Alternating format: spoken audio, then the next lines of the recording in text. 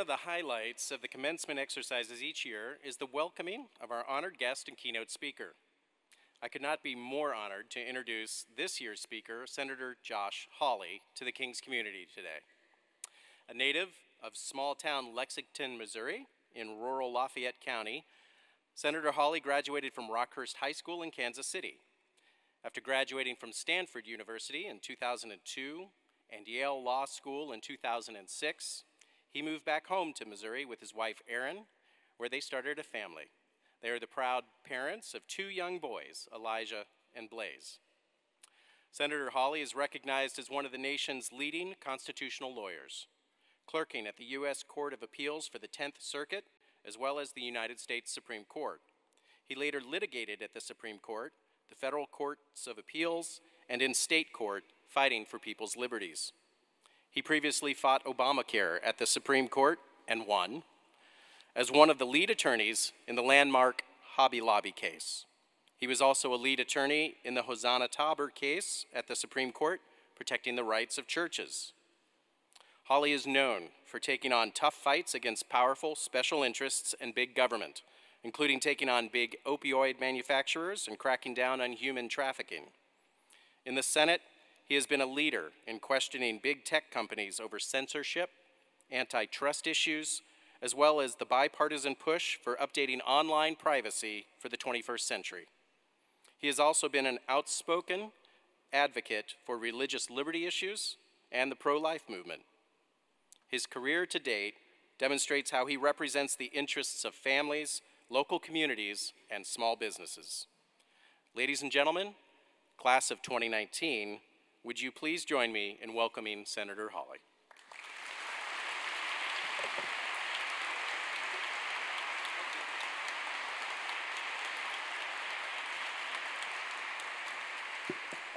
Thank you very much. Thank you. President Gibson, distinguished guests, ladies and gentlemen, it is a privilege to be here in this great city on this fine day to mark this auspicious occasion. For today, the King's College will again send into the world an accomplished class of young women and men sitting here before me, trained and ready to serve Christ in our time. And that is reason indeed for celebration. To the parents of the graduates who are here today, I say to you, congratulations. You are surely proud, and rightly so. This is a day to give thanks for all that the Lord has done. To the class of 2019, I say, wow, you make me feel old. If I've got my math right, and it was never my strong suit, but if I've got my math right, when you were born, I was almost finished with college. You know, I'm 39 years old this year, and that's about the time of life that you start looking for things to make you feel young again. And now you know why I ran for the United States Senate, where the average age is dead. You know, when I got sworn into the Senate, they gave me a little pen, a lapel pen. I wear it right here, and it also doubles as a life alert button. You know, I could just press it. All that to say, class of 2019, it's awfully generous of you, graduating seniors, to be listening to this freshman on this your graduation day. And I want to commend you more than anything. You have successfully completed a rigorous course of study at a historic institution. And your effort and your excellence have made your families proud. Congratulations. But your work is only just beginning. For the wider world now beckons you, and it is a world in need. And so this morning I remind you of the words of the Apostle Paul. Fan into a flame the gift that God has given you. For God has not given us a spirit of fear, but a spirit of power and of love and of discipline. And you will need all three to meet the challenges of our present age. For we stand at one of the great turning points in our national history, when the failure of our public philosophy and the crisis of our public life can no longer be ignored. And what we do about these needs will define the era that is to come. For decades now, our politics and our culture have been dominated by a particular philosophy of freedom. It is a philosophy of liberation from family and tradition, of escape from God and community, a philosophy of self-creation and unrestricted, unfettered free choice. It is a philosophy that has defined our age, though it's far from new. In fact, its most influential proponent lived 1700 years ago, a British monk who eventually settled in Rome, named Pelagius. So thoroughly have his teachings informed our recent past and precipitated our present crisis that we might refer to this as the age of Pelagius. And here's the irony. Though the Pelagian vision celebrates the individual, it leads to hierarchy. Though it preaches merit, it produces elitism. Though it proclaims liberty, it destroys the life that makes liberty possible, replacing it and repairing the profound harm it has caused is one of the great challenges of our day. And it is the challenge that awaits you, class of 2019. Now, here's your final test before you leave the halls of learning. Who was Pelagius? Does anybody know? Does anybody remember? You know, it's not every monk who has his own heresy. Pelagius was born sometime between 350 and 360 AD in Britain, possibly Wales. Highly educated, unusually gifted, a scholar of both Latin and Greek, he made his way to Italy and there to Rome, where he became famous for his teachings on Paul's letters. Pelagius held that the individual possessed a powerful capacity for achievement. In fact, Pelagius believed individuals could achieve their own salvation, and maybe you've heard of him in that connection. Pelagius said it was just a matter of individuals living up to the perfection of which we are all inherently capable. Here's how Pelagius himself put it. Since perfection is possible for man, it is obligatory. Since perfection is possible for man, it is obligatory. The key, he said, was will and effort. If individuals worked hard enough and deployed their talents wisely enough, then they could be perfect. This idea famously drew the ire of Augustine of Hippo, better known as Saint Augustine, who responded that we humans are not achievement machines. We are fragile. We are fallible. We have weaknesses. We suffer need. And all of us stand deeply in need of God's grace. But Pelagius was not satisfied. He took his stand on the idea of human freedom. He responded that God gave individuals free choice, and he insisted that this free choice was more powerful than any limitation Augustine had identified. You know, Augustine said human nature was permanent. Pelagius didn't think so. Pelagius said individuals could use their free choice to adopt their own purposes, to fix their own destinies, to create themselves, if you like. And that's why a later follower of Pelagius said, freedom of choice is that by which man is emancipated from God. Now, as you might expect with followers who say things like that, Pelagius was condemned as a heretic by the Council of Ephesus in 431. But his philosophy, and this is my point to you today, his philosophy has lived on in late 20th century and early 21st century America. And if you listen closely, you can hear it almost everywhere. In our fiction and in our film, in our school curricula and self-help books. It even features prominently in our law. Perhaps the most eloquent contemporary statement of Pelagian freedom comes in an opinion from the United States Supreme Court in a passage written by former Justice Anthony Kennedy. In 1992, in a case called Casey versus Pennsylvania, he wrote this: at the heart of liberty is the right to define one's own concept of existence, of meaning, of the universe, and of the mysteries of human life. It's the Pelagian vision. Liberty is the right to choose your own meaning, define your own values, emancipate yourself from God by creating your own self. Indeed, this notion of freedom says you can emancipate yourself not just from God, but also from society, from family, from tradition. The Pelagian view says the individual is most free when he or she is most alone, able to choose his or her own way without interference. Family and tradition, neighborhood and church, these things get in the way of uninhibited free choice. And this Pelagian idea of freedom is one our cultural leaders have embraced for decades now. But here's the paradox. For all the big talk about individual freedom, Pelagian philosophy has made American society more hierarchical, and it has made it more elitist. This is no accident. Pelagius himself was most popular with the old senatorial families of Rome, the wealthy, the well-educated, the well-connected, the aristocrats. Those were his patrons. And why? Because he validated their position and their power.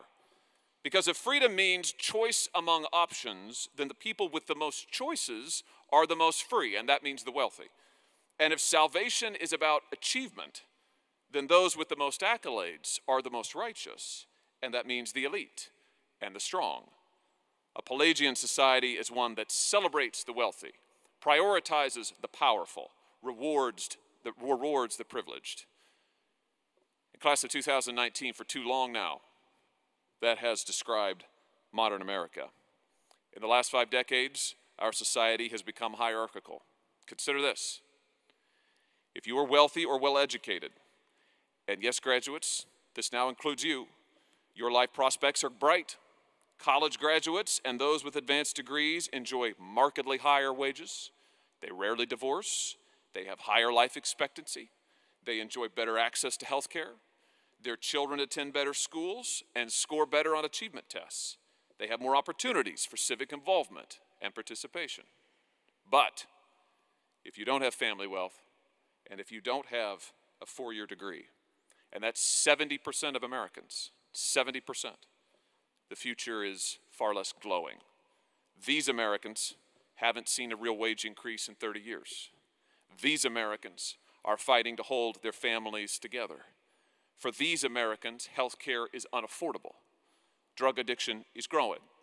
And too many local communities, especially rural ones, like the place where I grew up, have been gutted as industry consolidates and jobs ship away.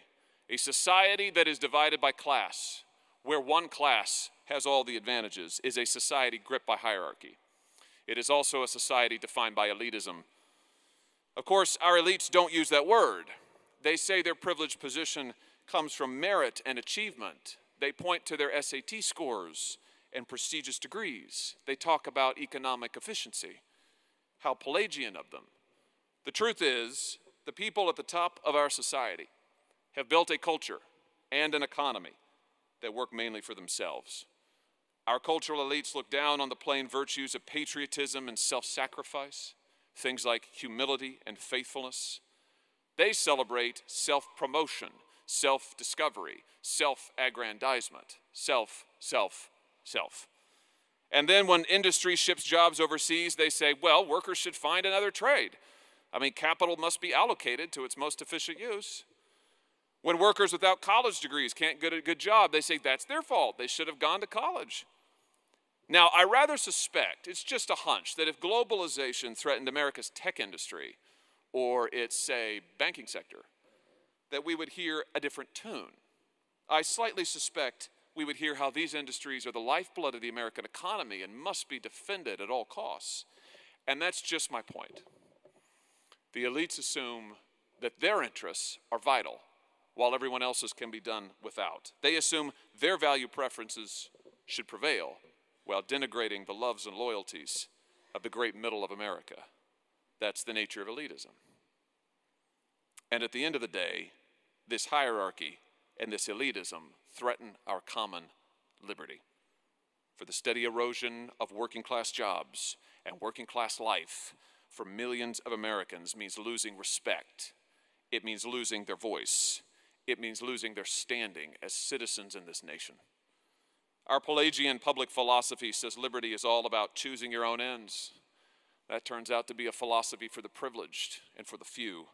For everybody else, for those who cannot build an identity based around what they buy, for those whose life is anchored in family and home and nation, for those who actually want to participate in our democracy, Today's Pelagianism robs them of the liberty that is rightfully theirs, and we cannot afford to let it happen any longer. The age of Pelagius must end, and graduates, you must end it. Do you know why the Council of Ephesus ultimately condemned Pelagius as a heretic? It wasn't because he misunderstood Augustine. It was because he misunderstood the cross. Pelagius had not learned the meaning of Paul's words to the Corinthians when he wrote, "Not many of you were wise according to worldly standards, brothers. Not many were powerful. Not many were of noble birth. But God chose what is foolish in the world to shame the wise. He chose what is weak in the world to shame the strong. He chose what is low and despised in the world so that no man might boast in the presence of God." The cross announces the weakness and need of every person, and that means it excludes the boasting and the pride of the few. The cross says the talented, the well-born, the well-educated do not deserve special privileges. They are not more valuable than everyone else. The call of God comes to every person, and the power of God can work through each and is poured out on all who believe. In fact, and pay attention to this, class of 2019, Paul says it is the humble, it is the everyday, it is those without social status through whom God chooses to exercise his power. Think about that. And so it is not the privileged, but it is the common man and woman. It is not the elite, but it is the everyday person who moves the destinies of the world. That burning insight was once the animating principle of American life, and we must make it so again. We must rebuild a culture that affirms the dignity of the working man and woman, that protects their way of life and honors their central role in the life of this country. We must rebuild an economy that will offer opportunity to every American worker, whatever degree she might have, wherever she may live, an economy that rewards hard and productive work. For that, after all, is the work that built this country. We must rebuild a democracy run not by the elites, but by the great middle of America, a democracy that allows the working man and working woman to realize their God-given ability to govern themselves and help manage the life of this nation. That is the great task of this hour. And graduates, what about you? Graduates, God has given you much, and to whom much is given, much is expected. And now you face a signal choice. Will you retreat into the enclave of the elite to pursue your private pleasures and make your own life comfortable? Will you join the society of those who believe that they have a right to rule others? Or will you use your elite education, your excellent education, your training, your gifts to serve others? Will you affirm the dignity of every life?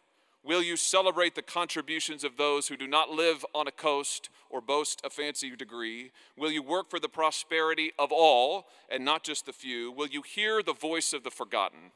Will you embrace the way of the cross? That is the question you must answer. And I submit to you that on that question depends the future of this country. But I have great confidence in you, class of 2019. And even more, I have confidence in the Lord who calls you. And because I do, I believe the night is far gone, the age of Pelagius is ending, and a better future is near at hand. Build that future, class of 2019. Build it for us all. Thank you very much.